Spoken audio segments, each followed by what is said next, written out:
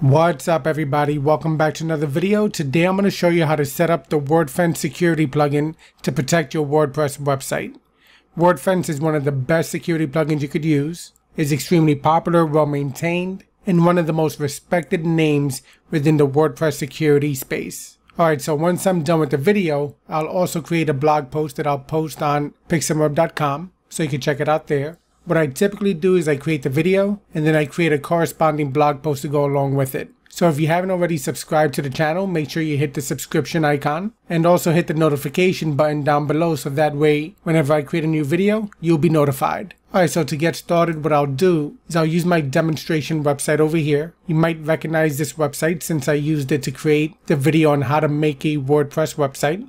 I'm using my custom theme called EvoPro. I'll leave a link in the description section and a video card in the upper right hand corner so you can check it out. Alright, so what I'll do here is I want to first show you the file manager, because I'm going to show you what files and folders Wordfence creates on your WordPress installation. So this is the root directory. We're going to see what changes it makes over here. We'll take a look at what changes it makes within the htaccess file.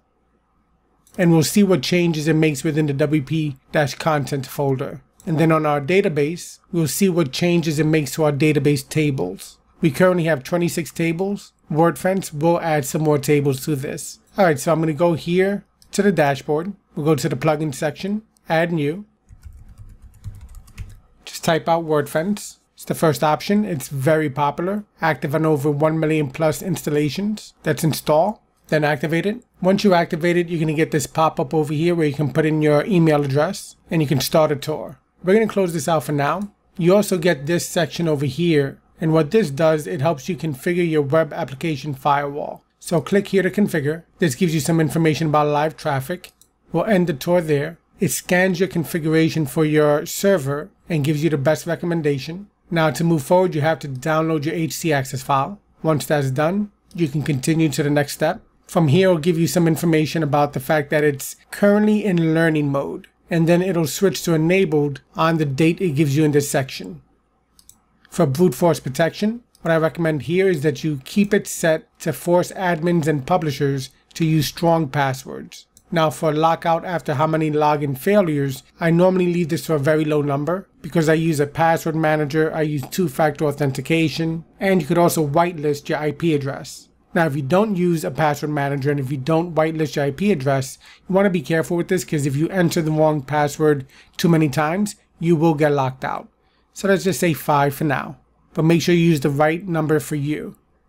And then for how long to count the failures over, I say 1 day, and the amount of time to lock them out, 60 days. I immediately lock out invalid usernames, and then I save the options there. Now for rate limiting, what I do here is I immediately block fake Google crawlers. I leave this set to the default for the real Google crawlers. And then if anybody exceeds a certain amount of page visits, I throttle them. The reason for this is because it can drain your server resources. So I normally leave this to about 30 per minute.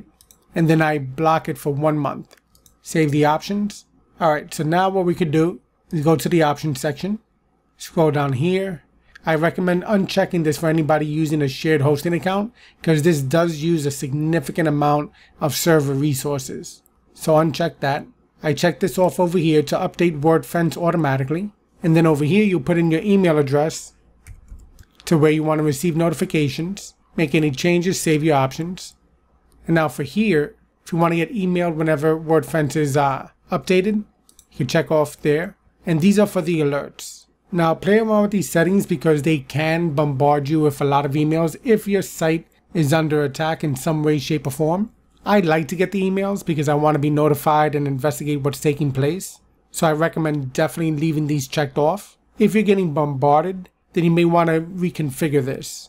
Maybe you want to set it up to go to a different email address just dedicated to receiving these emails. So that way your primary email box won't get flooded. So you could just check these off if you want. We'll scroll down. What I typically like to do also is to scan the themes and the plugins against the original versions in the WordPress repository. So check those off.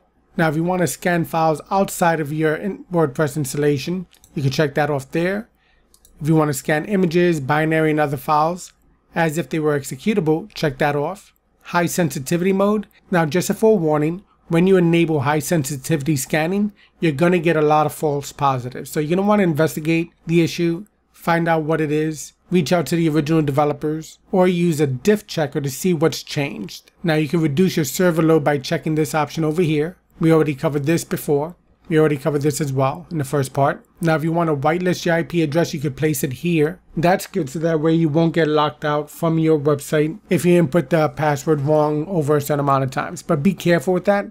Obviously, don't do this from a public location. Don't do this from somebody else's computer or anybody else's network that you do not trust. Only do this from an IP address that you do trust. And even then, you may not want to do it. The best thing to do is to use a password manager, two-factor authentication, and keep that password extremely strong. We'll scroll down further. You could hide your WordPress version, and then I typically leave everything else checked off the way it is. Now, if you're going to deactivate Wordfence and you wanted to delete the tables that it creates, check this off here. And if you want to disable Wordfence cookies, you can check that off there. Now, another cool thing about Wordfence is you can export your Wordfence settings. So if you manage a couple of websites or if you own a couple of websites, you can easily just import your Wordfence settings, make it a lot faster to set up. You make any changes, save them here. Let's look at the tools real quick. The password audit is for premium members only. The who is lookup, you can look up based by IP address or domain name. Cell phone sign-ins for premium members only. Diagnostics, this gives you a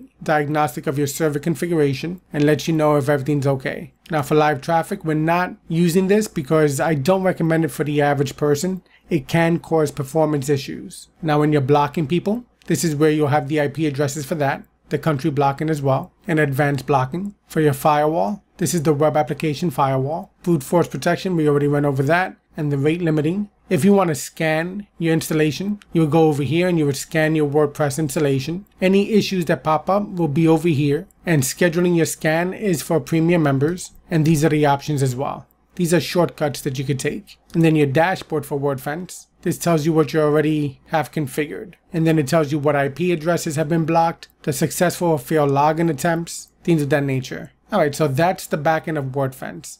Now let's see what it did to our file manager. Let's reload this section here. Now in our WP-content folder, it created a new folder over here for the Wordfence logs. And then obviously we have our Wordfence plugin right there as well. In terms of our root folder, it created the Wordfence-waf.php file and the user.ini file. And in our htaccess file, scroll to the bottom, we have our htaccess rule over here as well. So those are the changes it makes on your WordPress installation. So if you're ever going to delete Wordfence, you're going to want to delete those folders as well, and also the files. Now for the database, remember we have 26 tables here. If we refresh this, we now see that we have 50 tables. So we just jumped up by 24 tables. So these are the tables that it adds to your WordPress database. And that's it. Now Wordfence is very popular. It's very powerful. It's one of the best solutions you could use. I definitely recommend it for everybody to use on their sites. Because as we know, cyber attacks are taking place on a daily basis. So anything you can do to improve the security of your website, I definitely recommend it. Alright, so hopefully you found this video helpful. This was a demonstration of how to set up Wordfence and an overview of what it does to your database and to your file manager on your WordPress installation. If you found it helpful, give it a thumbs up. Don't forget to subscribe. Hit that notification icon down below, and I will see you in the next video. Take care.